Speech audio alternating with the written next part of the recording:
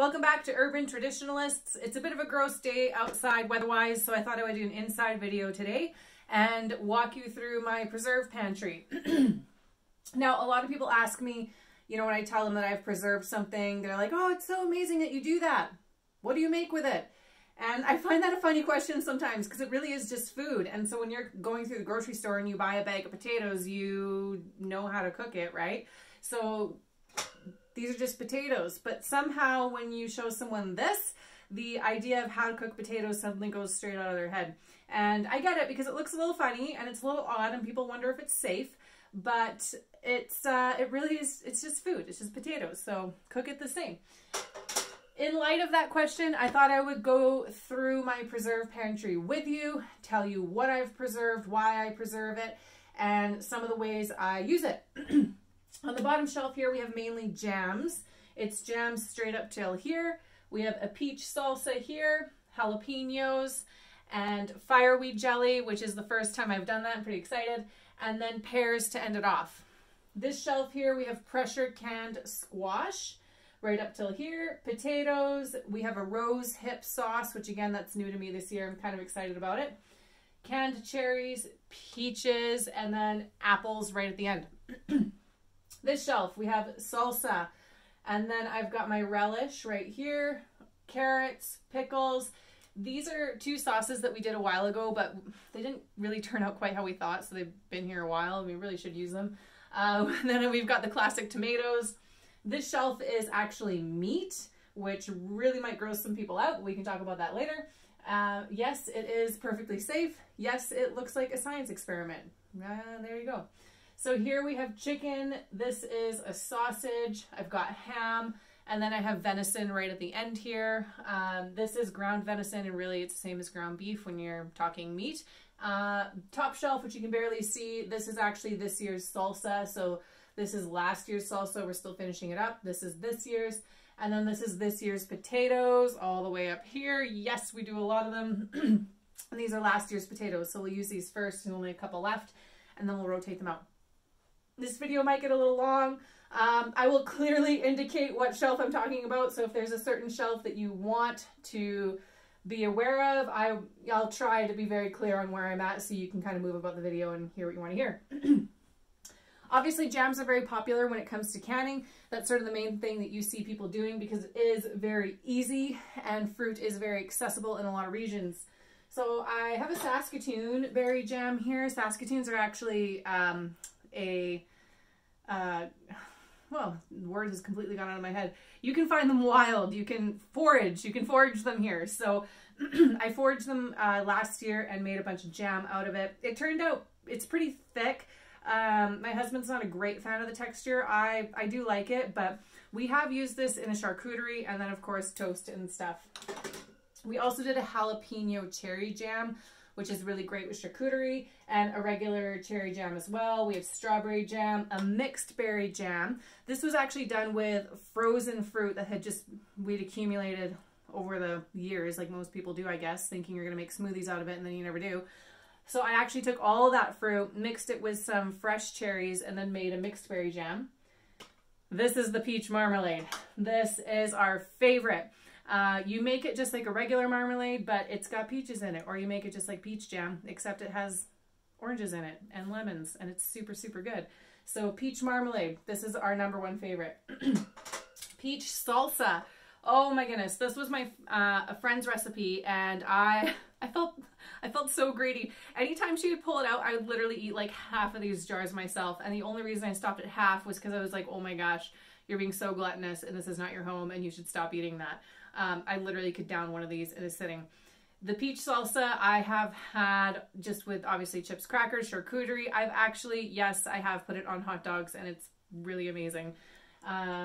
This is also peach salsa. These are just pickled jalapenos. They're super, super spicy. Way spicier than like your standard store pickled jalapenos. So I did a lot of these jars. I think I have 9 of them. I feel like I have them for life because I have one in the fridge and I've just barely knocked into it. And honestly, I'm probably gonna have these for years. The fireweed jelly, again, you can harvest fireweed flowers around here, and I will do a video on that when the fireweed is back in season. So I'll film us going to harvest it and talk about it, and then film the process of making it. I didn't do that with this batch because this was my first time making it and we just barely hit the end of fireweed season. So it was kind of a last minute experiment, and I just didn't feel like it was good enough to film. So when the fireweed jelly is back in season, which is in August, that's when I'll post that video. Pears, pretty straightforward. Squash. This is where the questions might come in. Here we are. We're at shelf 2. Squash right here. This is actually mixed squash. So this is a combination of like kabocha squash, butternut squash, acorn squash, what other winter squashes are out there. Can someone tell me the name of this one? Actually, there's one, it might actually just be called blue pumpkin, but it looks like a blue pumpkin, but it's like kind of short and stocky and wide, and it's so pretty. It's like robin's egg blue, but when you cut it open, it's like the color of this, and it's so tasty. So these jars are just a mixed breed of squash. Now here's where I might get the questions of like, what the heck do you cook with that? I love mashed squash, like you would make mashed potatoes, even with garlic, butter, onions, whatever. Like it's so, so good. The other thing I made with this recently is I actually did a pasta sauce out of it. So I cooked up some chicken and onions, garlic, mushrooms, and then I poured one of these jars. You want to drain the water out. So once the water's drained out, I poured all the contents of the squash straight into the pan and mix it all up, and then I added a jar of tomato paste to it, and then spiced it as you will, and then I added it to a penne pasta and then baked it with cheese, and it was so good. So you can make pasta sauce out of squash. You can also fry them up in a pan. You can pan fry them, or you could actually just roast them in the oven. This is fully cooked. When you are pressure canning something or even water bath canning something, it will be fully done. Like, I could open this up, grab a spoon and just eat it straight out of the jar. It's cooked. So when you're frying it, you're not frying it to cook it through. You're frying it to heat it up and give it that texture that you want, or same with roasting. So cuts your cooking time way down when you pressure can ahead of time. Same kind of idea with the potatoes. We have done potato salad out of this. So you literally just dump this into a strainer, rinse it off, and then put it into a bowl and mix it up in your potato salad. Again, these are fully cooked. They're ready to go. The other thing we've done with these is we have boiled them for 10 to 15 minutes just to heat them up, heat them through, and then made mashed potatoes, like amazing mashed potatoes.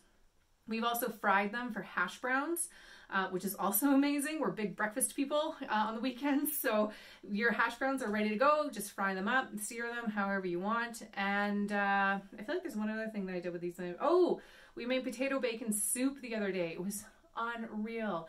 So we just dumped this in, and with some cream, bacon, onions, and oh, I want it right now already. So we did soup out of that too. I also do squash soup, so you can turn these into soup as well. You can cream it up. You don't pressure can with any type of cream or dairy ingredient in the jar.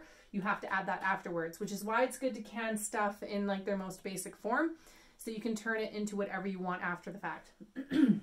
The rose hip sauce, I'm not really sure I made it properly. It's pretty watery. I probably should have reduced it down a bit more, but rose hip sauce is actually meant to be quite like ketchup. And rose hips, again, are harvestable in our area, but only in the months of like September to, I think I even got this beginning of November, just where we are. But it's meant to be kind of like a ketchup hot sauce, and it is, I like it. It turned out pretty good. It is my first go of it. I'm assuming I'll get better. But that's really just a condiment, so however you want to eat that. Canned cherries, these are actually from 2019. I like canned cherries, but I honestly couldn't tell you how I want to use them. I think when I did this, I planned on doing like Black Forest cake and baking with them, like putting them in baking, and I don't know, I just never got around to it. However, pro tip, any type of fruit that you can, this juice, don't dump it. A lot of people dump it, keep it.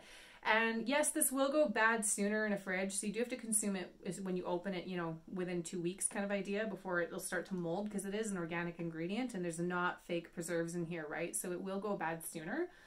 but keep the juice. It's essentially just fruit juice, right? So if you have kids and they like juice, like you got it right here. Not a ton of it, but you have it.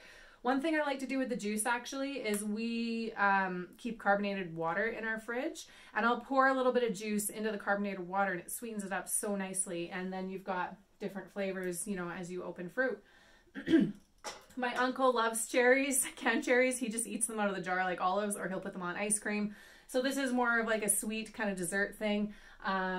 I did dehydrate a bunch of cherries as well, actually. So if I bake, I will probably more than likely chop those up and then put them in muffins or granola or whatever. But I did this because I actually got all these cherries for free that year that I canned them, and then it just seemed like a nice idea. Canned peaches are my my cornerstone of canning. They're what my grandma did and what I loved and kind of what got me into canning in the first place. Peaches on ice cream, on whatever, who cares, in a bowl. Like, just drink the juice straight out of the jar. Apples. This one I will talk about a bit. So most people, when they can apples, they can applesauce. And that's just their go-to is applesauce. This jar is kind of sticky, actually. Should clean that. And I don't like canning applesauce. And the only reason I don't like that is because it doesn't keep the fruit in a very diverse form. All you have is applesauce, which limits you on how you can eat it, really. So now it's either in a bowl, or it's on your ham if you're having a ham dinner, or it's on ice cream. I don't know. Is that it? How else do you eat applesauce? I know you can bake with it. It can be a baking substitute for some things. I like canning my apples in cubes. So you can see they're all kind of cubed in there. And the reason I like doing it like this is because this is literally like a pie filling ready to go.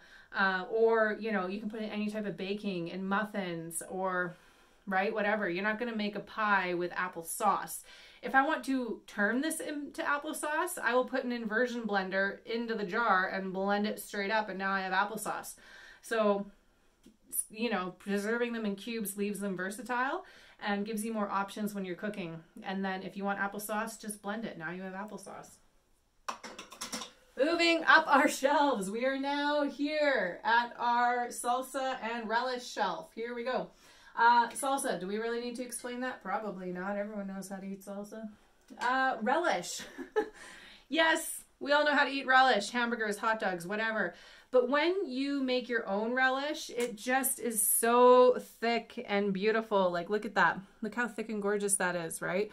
And you can put a lot more in it. So, you know, there's onions and obviously lots of fresh dill and peppers. I put peppers in this. This one actually has jalapenos, and you'll notice the coloring is just a little bit different because of the different ingredients. And I make a lot of relish now because it turns out that we love it on multiple things. So it's not just a hamburger condiment or a hot dog condiment.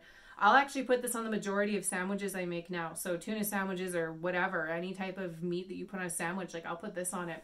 We've also put this on like charcuterie boards.